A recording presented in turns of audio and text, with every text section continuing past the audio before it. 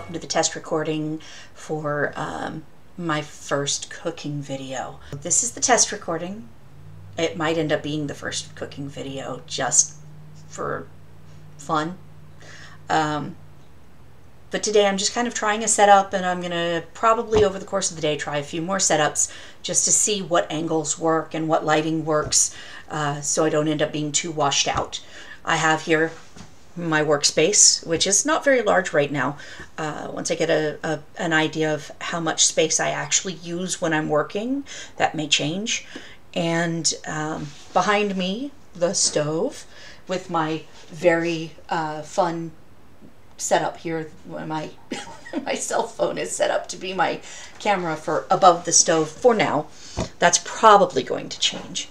But for today, I wanted to make things as simple as possible and just get started. And the longer I delay, the more likely I am to procrastinate. This is going to be one of the first items on my new website, Doing Things Badly, which is, there's a principle that says doing things badly at least gets a start. Doing things badly is okay because you learn by trying, by doing, and you're going to fail, and that's okay. You're going to do things badly. That's okay. With my short attention span, I try a little bit of everything, and I do mean everything. So I do a lot of things badly, a whole lot of things badly. And I'm trying to learn to be okay with that. And I think a lot of other people need to learn to be okay with that too, with their first attempts not looking like all the influencer videos, or like, my house doesn't look like Martha Stewart's. I'm not showing you right now, but you could probably guess from the utensil display over there where all the knives are just kind of shoved in a bin. I'm no Martha Stewart. I'm not a great house cleaner. My house stays clean enough to live in comfortably and not get sick, and that's about all I can manage. I'm not a professional chef. I've been cooking for my family for years, but actually my husband does most of the cooking. But I've decided I'm going to learn some cooking, so here we go. So the test is not actually a new recipe. The test is literally me making the scrambled eggs that I make myself for breakfast every day, although when I move, if you see the camera behind, or the clock behind me, you'll notice that it is, in fact, a lot closer to lunchtime now. I've spent more time this morning doing this because this is also a thing I do badly, because I've never done it before. I've never set up a full recording setup. The closest I've ever done is recording jigsaw puzzles or painting, and I haven't done a whole lot of that either. So this is an experiment too. And there's going to be a lot of this. There's going to be a lot of me setting things up badly, trying again, and trying again, and trying again. And hopefully with every round I get a little bit better. And there are going to be things that I decide it's just not for me. Although I'm a round person, and I know for a fact that food is for me, so I expect the cooking videos to continue. I hope.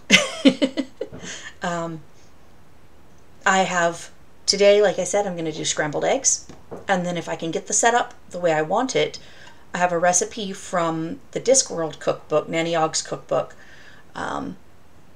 for figgins, and I will talk more about that cookbook in that video. But if you haven't read it, it's worth a read.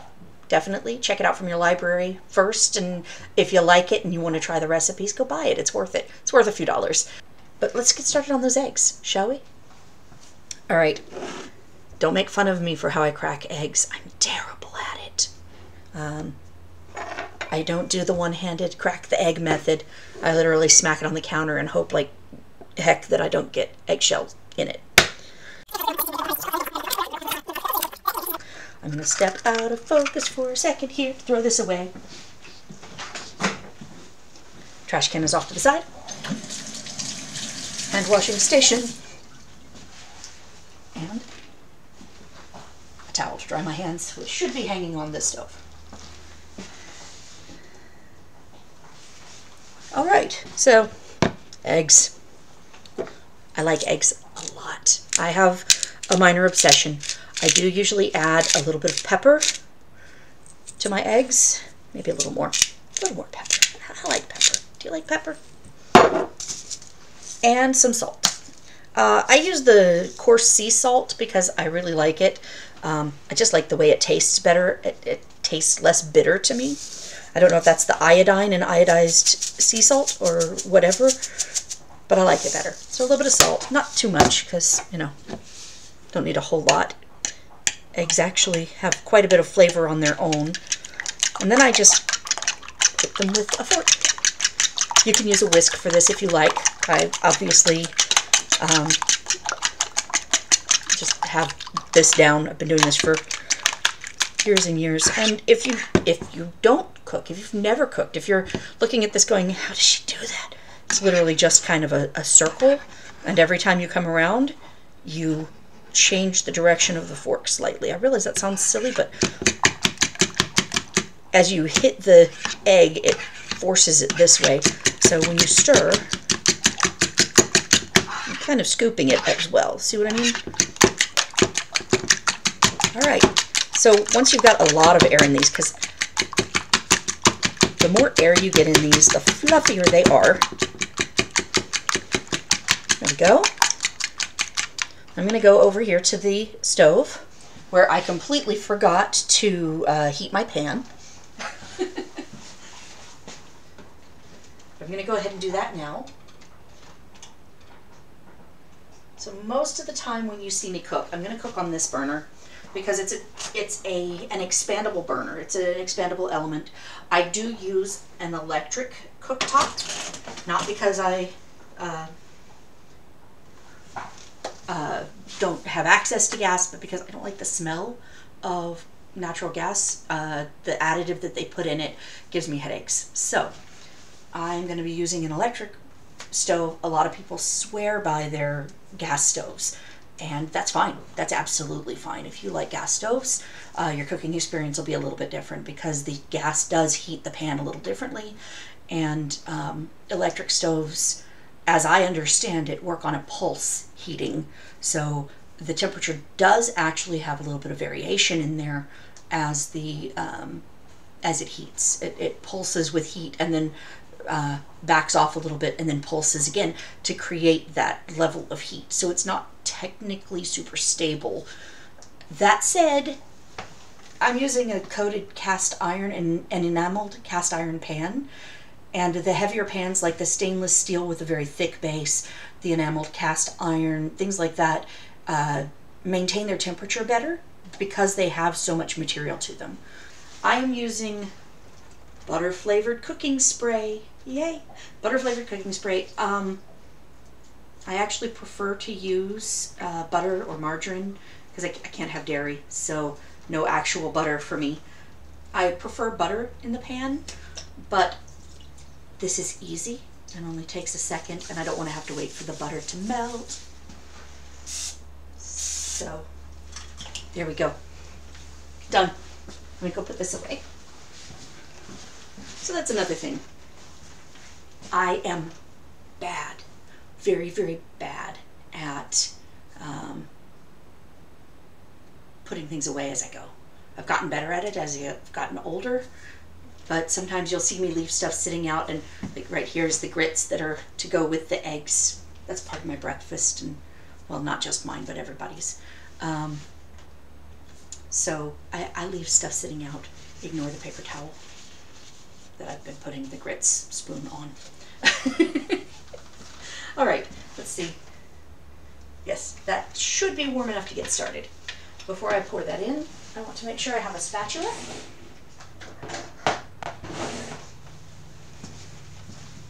Spatula.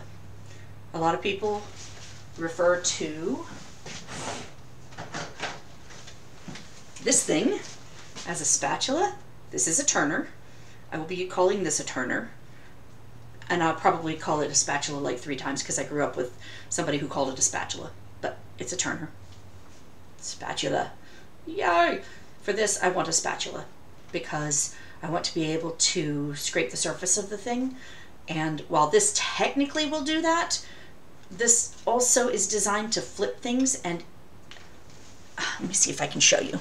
This isn't this is plastic, it's hard plastic, so it's not actually gonna get to that edge and pull, it's not going to create that seal that's going to pull stuff off the bottom.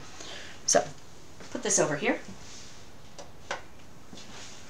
And what I want, I'm going to whip my eggs, because they had to sit, I'm going to whip them one more time before I put them in, because I had to let them sit for a minute. All right, here we go. So you can see the non-stick spray has browned a little, and I've got a little bit of a scratch or something there on the skillet, but that's okay.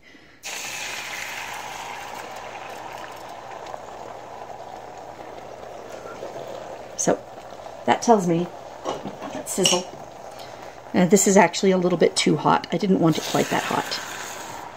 I wanted it a little bit lower than that.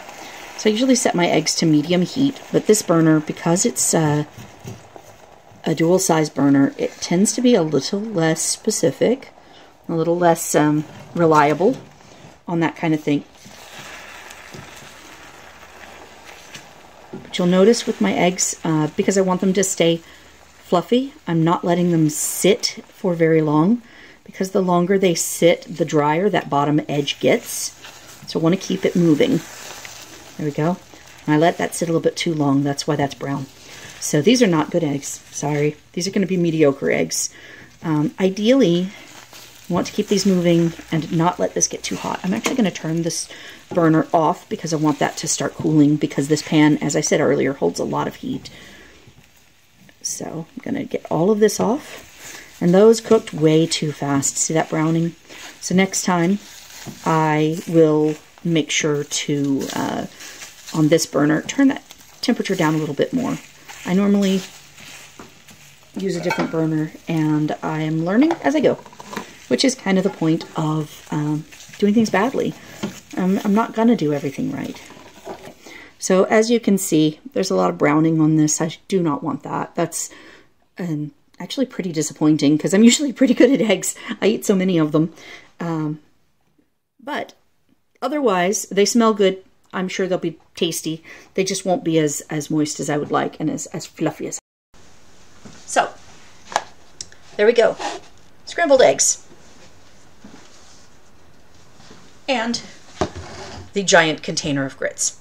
As I said, this is not just my food. Not that I don't want to eat all of it, but as you noticed in the video, I'm already a little bit round, so I'm not going to eat all of this myself. I will share, I suppose. Actually, my significant other already came out and got some grits with currants, which is kind of an exciting thing for him, because he's never had regular currants, and he was surprised by the flavor. I'll be cooking with currants in my next video.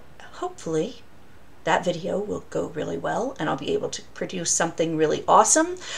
But if not, there's no shame in doing things badly. Thank you so much for joining, and I will see you next time, where we can do some more things badly.